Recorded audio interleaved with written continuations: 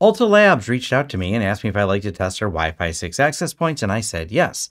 So I put a couple of them at my house and at my office. So far, they're really easy to set up and configure, but they are cloud only, specifically their cloud. There's no local access and no local controller for you to self-host. Now, these devices do have options for hotspot, IoT, guest access, and more. I found the cloud interface itself really easy to set up and use for these features. They also have a really interesting feature for setting up a single SSID with multiple passwords to determine which network a device should be on. Overall, my testing so far has gone really well. Leave some comments down below about what other tests I should do before I finish my final review of these.